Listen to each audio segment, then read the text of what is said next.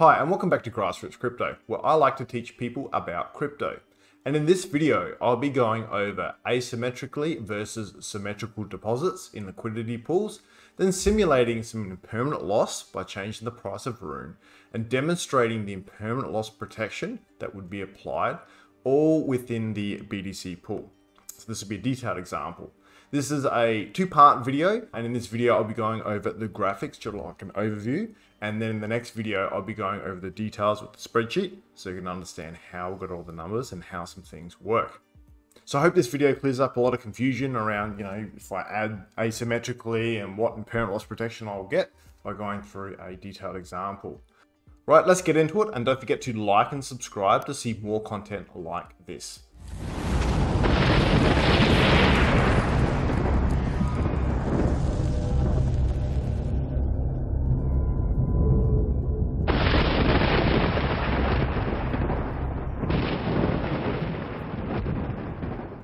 All right, so let's set up the example. Here we have an example BTC pool with a depth of $80 million. It has 4 million Rune, 1,000 BTC, and then 1 BTC buys 4,000 Rune. So that's what's known as the ratio within the pool. So let's just say I want to go and add liquidity to this liquidity pool. I'm going to add about 2 BTC worth, so 80,000. So I could have 4,000 Rune and 1 BTC because 4,000 Rune is worth 1 BTC, hence the ratio. Or I could have 2 BTC here. So either I could add it symmetrically or asymmetrically. So let's go ahead and do that now.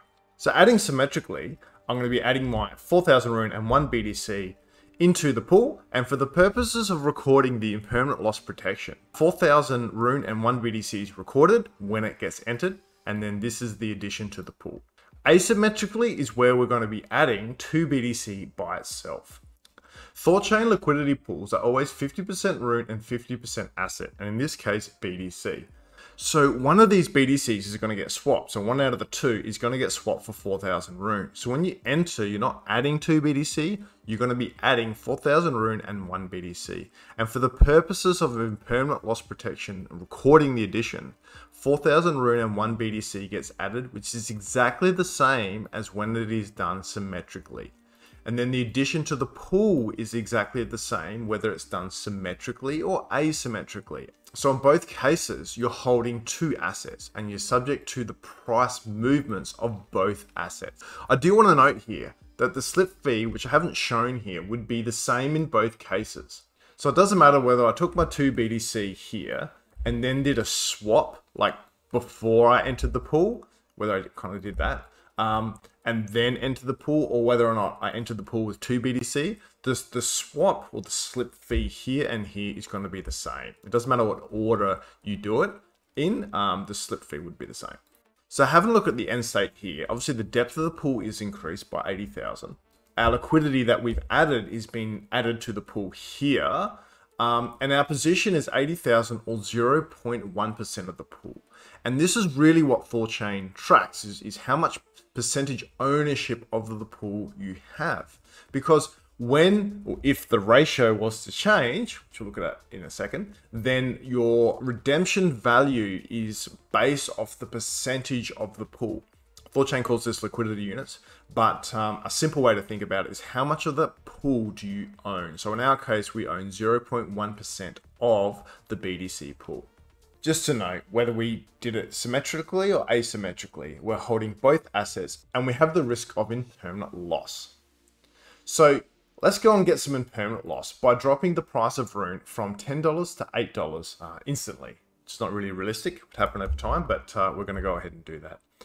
So when we go have a look at impermanent loss, I'm trying to target more or less the worst case scenario. So it wouldn't be as bad if the price was to increase, but in this case, we're going to go have the price decrease, and we're going to further make it worse by having no fee income or anything like this. So let's have a look at if we're holding. If we're holding and the price had changed, so Rune is now worth $8, 8,000 times 4,000 would be less. Our position would be 72,000. So that's holding both assets. Obviously, the Rune wouldn't be 40,000 anymore. It'll be 32,000. My maths works out there.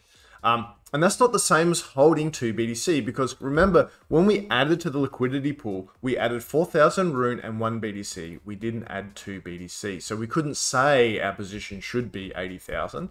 If we're holding, it's going to be 72,000. If we're a liquidity provider, we would have a redemption value of $71,111. So, no fees in this situation or anything like that. And what's important to note is, really, we have a 0.1% ownership of the pool. Therefore, we can redeem that amount of the pool. And what has essentially happened to the pool? Because if you notice, the pool ratio has changed. Before, 1 BTC would buy 4,000 Rune, and now 1 BTC buys 5,000 Rune. So what's happened is, at the start, when the prices were original, everything was great, everything was balanced. Then the price of Rune has essentially dropped by 20%, so the pool's become out of balance. So what's happened is ARBs have come along and taken Bitcoin out of the pool and then added Rune in the pool in order to bring the pool back into balance. And that's why the ratio of the assets has changed. That's why Bitcoin has left the pool and Rune's been added to the pool. We started with 4 million Rune and 1,000 BTC, and now obviously we have more Rune and less BTC. So that's why your what assets you would redeem would be different. And as you would notice here, our redemption value is $71,111 as a liquidity provider. So we've got an impermanent loss of about $888. So let's just pretend 100 days is going to go past. The price doesn't change. We don't get any fee income, thus a zero APY. The whole crypto space is kind of frozen in time for 100 days. And now we're going to go withdrawal. So we're going to be entitled to some impermanent loss payout or some impermanent loss protection. So let's go have a look at that. The impermanent loss protection calculation happens upon withdrawal and only applies to active pools. So because this pool's active, we're going to be entitled to it. The calculation looks at what liquidity was added and what liquidity is being withdrawn, then it's going to go ahead and find out the difference. So in this situation, 111 Rune is going to be the difference. So 111 times by 8, which is the price of Rune, gives us $888. When you add that to the position, that gives you your $72,000, which is comparable to holding. So that's how impermanent loss protection payout is designed to, I guess, top up the difference between your position as a liquidity provider and holding. So that's why you get $888. But just to re-emphasize this, it's not the same as holding 2 BTC. So you couldn't say I should have got paid out to, the difference to make up $80,000, because as a liquidity provider, you're adding 4,000 Rune and 1 BTC. You're not adding 2 BTC, even if it's done asymmetrically. So we're going to go ahead and withdraw, and we can either do that symmetrically or asymmetrically. So let's have a look at both processes now. When we start, our start position is going to be 4,444 Rune, as well as 0.88 BTC. When we work out the calculation, obviously we're getting that 111 Rune that's added to our position. So technically it's added to your liquidity units. And from here, life's simple. You get that specific amount. So 4,444 Rune plus 111 Rune gives you that amount plus that BTC. All right, hold up. This is not technically correct. Symmetrical withdrawals are always 50-50, e.g. symmetrical. So just let me explain this. This video is designed to give people a general understanding of symmetrical versus asymmetrical deposits and withdrawals, impermanent loss and impermanent loss protection, using a simple example, but not be 100% correct on the numbers. I mean, they're close, they're just not 100%. As stated before, impermanent loss protection payout is actually added to your liquidity units, as if you asymmetrically added them yourself, thus increasing your ownership of the pool. Then you would need to recalculate your position with the new liquidity units in order to understand the withdrawal numbers. So they wouldn't exactly be this. I don't want to confuse people with all these details and stuff like that, so let's just go with the round numbers here with the understanding that the example's made up. The numbers are heavily rounded. The actual numbers would be slightly different to what you see here, and we're looking to learn the concepts and not get into all these intricate details. You can read the code for that, and I'll put links in the description below. So let's continue with our example with that understanding.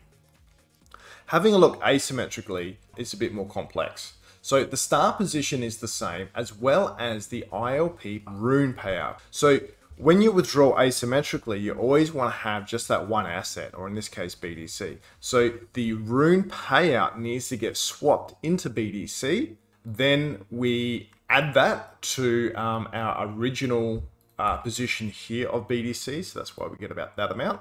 So some round figures here. Then we need to swap the rune portion of our position to BDC. So 4,444 gives you approximately 0.88 Bitcoin. This is excluding the slip fees here as well. And when you add it all together, you're going to get about 1.8 BDC. So whilst asymmetrically we added 2 Bitcoin, when we go through the whole process, we're going to get 1.8 Bitcoin out. And again, because we were holding both assets, it's not the same as holding 2 Bitcoin. So that's it for the video. I hope you found that useful. If you have any questions or comments, please put them down below. Don't forget to like and subscribe for more content like this. And the next video will be going into more details and showing how we got to those numbers. So thanks for watching. I hope you got a lot out of it. And until next time, thanks. Bye.